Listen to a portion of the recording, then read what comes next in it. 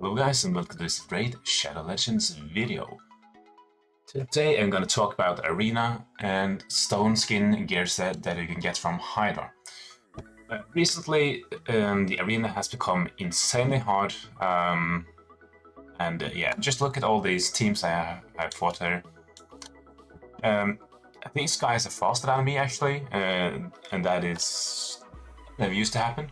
I have always had the fastest Arbiter in low gold 4. So just look at all of these teams. Okay, Hegemon, very hard to deal with. Duchess, Canderfon, plus Vogoth, oh my god, that's crazy. Swarmin, Duchess, Leorius, oh my god. Duchess, Vodos, Weimar, very hard as well. This is a pure speed team. I think I will actually be slower than them, because, or else how would they... Okay, this is really close, oh my god. Oh my god, yes, my camera is finally speed tuned, oh my god. You see how close that was? This probably means I win. Yeah. Very close right there. So, yeah, look at all these other teams. If you don't have a insanely fast Arbiter, then you are in trouble. You know, I can actually show you a little bit. So I think the problem with Arena now is stone skin gear. Because I believe those with great stone skin gear has risen up to gold 5 area, or already very high gold 4. So that the other teams that is good, but they don't have stone skin, they will be pushed down until gold 4, I mean. And apparently, let's look at the platinum tier. There's no one with platinum. And there is 21 hours left. There is a maximum limit of 500 people in platinum, but 21 hours before reset, there's no one. There's no one platinum. What? As Max Shawn said in his video, it should always be the top 500 players are in platinum. That would help at least for someone to get platinum rewards, but that still would not help getting gold 4 easier, because yeah, it doesn't remove anyone up or down. So what I think they need to do is making some kind of bot system, but I don't really like that. I believe they should make, let's see here, platinum 1, 2, 3, 4. Just remove gold 5, it doesn't matter. Remove gold 5, create platinum 1, 2, 3, and 4. And that way, a lot more people will be able to get to gold 4 and actually get these great 4 medals. Because everyone should be able to get to gold 4 if they have played for a long time. And even now, I'm struggling. I've played this game for almost 3 years or something. Look at my Arbiter. Look at this. 365 speed. And most of the battles that I have lost, 33 losses, are to... that my Madame is the fastest one. Imagine that. Absolutely crazy. So, yeah. So, stone skin. What is the problem with stone skin? I've talked about this a couple of times, but I really think I have to talk about it again, because I don't think people understand how goddamn overpowered it is. You know what? First, let's take a look at immunity gear. What does this give? Well, this gives a buff immunity with 2 turns. Immunity for 2 turns, that means you have a buff that makes you not able to be debuffed. And that is great. Like, if someone has a Digger's defense that they want to place on you, can't do that, they can't place fair. Hegemon can't debuff you, he can't lock you out. But it can be removed by champions that remove buffs like Madame Ceres. Now, there's another set here, and there's a little upgraded one. Untouchable. Literally the same set, except it has plus 40 resistance. A tiny little difference right there. So, yeah, that's the buff they managed to get to this one. A tiny difference here. Let's take a look at stone skin. Oh my god. 4-piece bonus, you get some resistance, and health and defense. And basically, you gain the immunity buff as well, because when you have this buff, you cannot be debuffed exactly like immunity gear.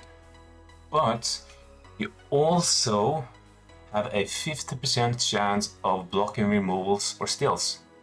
So not only do you get more health and defense, but you also get this insanely RNG stuff with a 50% chance of blocking removals or steals. That one is just ridiculous, okay? That means if I have a 700-800 accuracy madame, you know, and I try to remove Stone Skin, there's still a 50-50 that I can't remove it. So the 4-piece only lasts 1 turn, the 6-piece lasts 2 turns. What it doesn't say here is that this is the most broken part of it, that you gain a shield. That means, and this shield is massive. I think it scales from your health and defense somehow. So that shield makes you basically immortal. Let me show you. Okay, look at this thing. They have a bit of increased attack, speed tuning with Sandra, double nuke. These aren't the greatest nukers, but there's 2 nukers, so they should be able to kill. Okay. Actually, let's look at my cardinal stats before I start battle. Look at this. She has 41,000 health and 3,300 defense. That's garbage, okay? I can't one-shot that with my Brady without any debuffs on her. Look at this. Do you see that? Do you see this pink shield?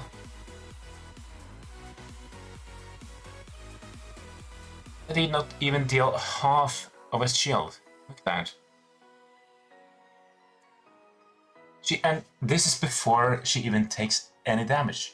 So they couldn't even... not even close of killing the shield. It's ridiculous how... she is literally immune to damage. And she could not be debuffed. She could not get HP burn. She could not get decreased defense. Of course, I also built her with a lot of resistance. That means even if I have a madame, I have still an even better chance of resisting the debuff. And I resisted Lysandra, or else she can permanently CC me, you know? So, with this team, they were faster, they did all their stuff, but I lose. 1 champion with Stone Skin. Look at that.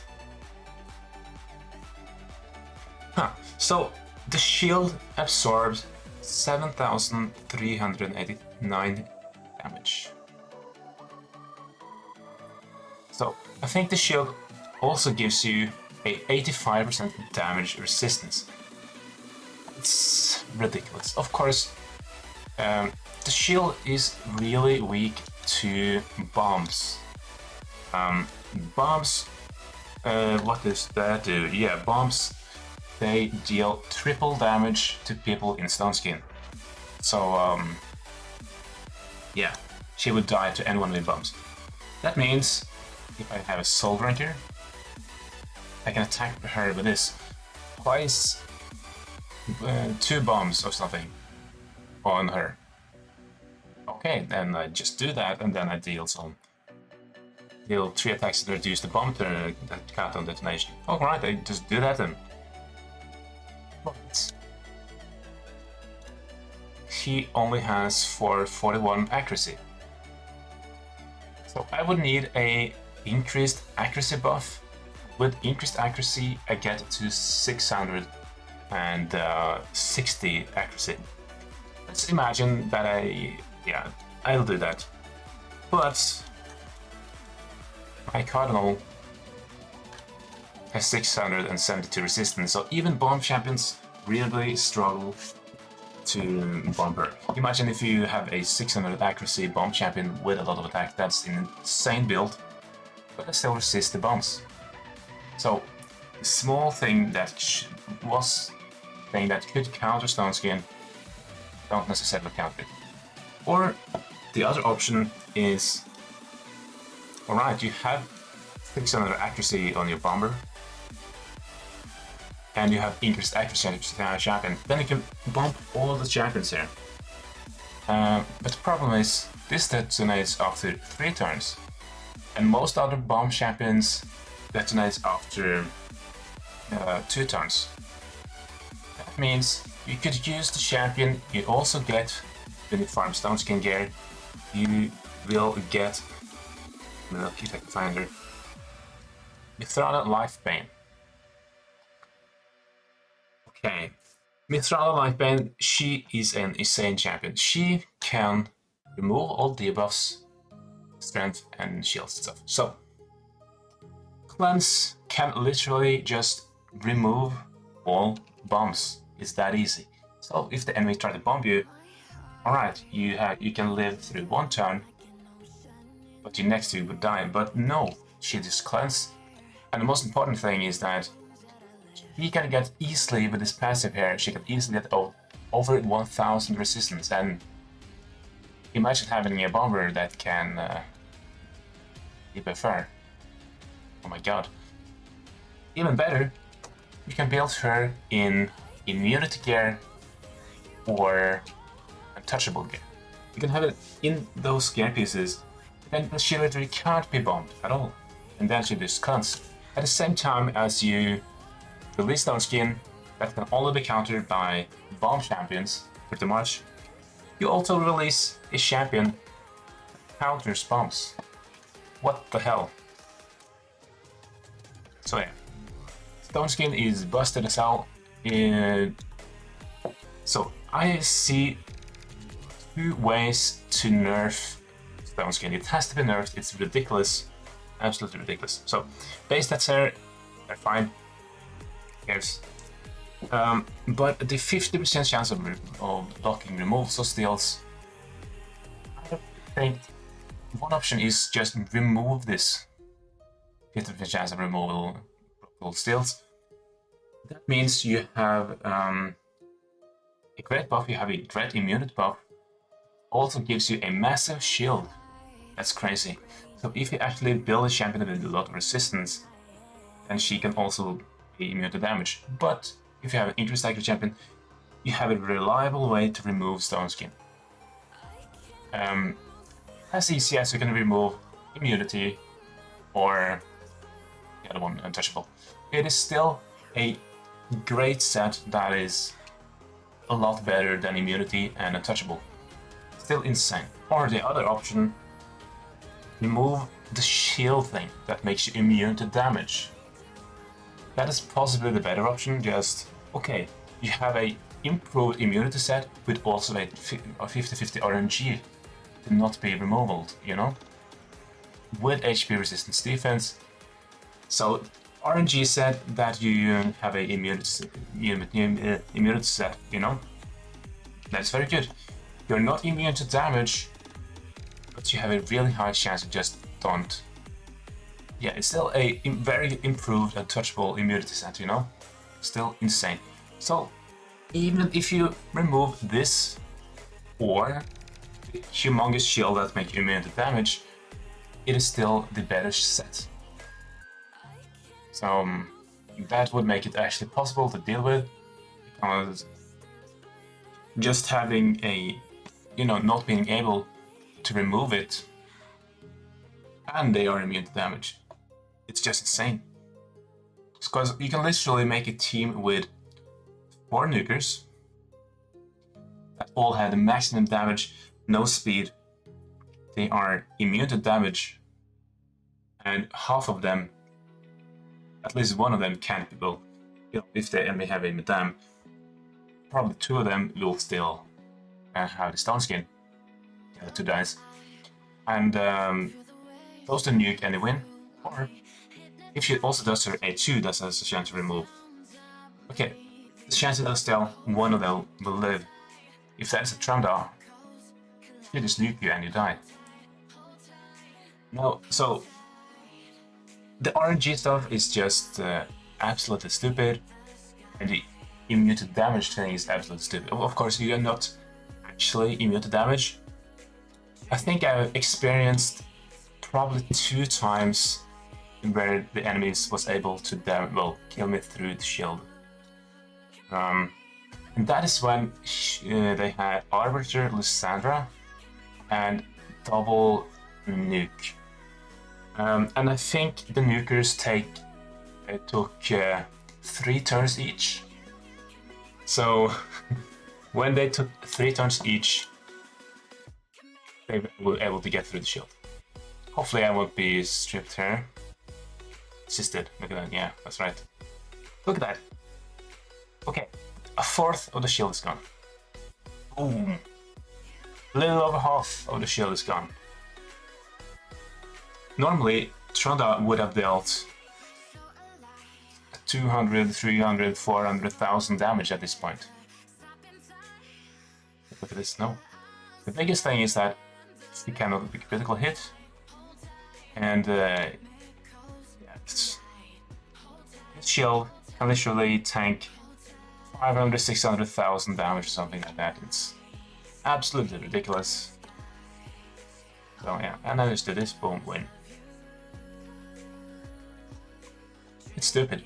Absolutely stupid. Stoneskin is busted as well.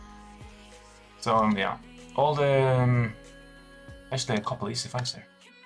This one and this one looks like a free win. This is not necessarily free win if he's very fast. It is with this Stoneskin. Let's see how much damage he can do to the Stoneskin. 1 nuke. Here's the second nuke. Oh, wow, not even half. Oh. And a big reason for that is also that he can place Digger's defense. Because he can't. So if he could place Digger's defense... So yeah. Things are just crazy right now in the arena. My defense is very try-hard actually. I just tried this because I was struggling on my defense to actually win a couple of fights here and there. So I'm gonna remove a bunch of it actually, because I don't want to be higher up, because then I'm in harder fights, you know. Yeah, that's my that's what I think about the arena right now. It's stupid, it's ridiculously hard, and Stoneskin is probably the reason. Stoneskin is not even close to any other set. Just compare it to immunity. Wow, you are immune to debuffs, but I can just remove that. But you still take full damage. Jesus Christ. Anyways, that's it. Yep, see you guys in the next one, and goodbye.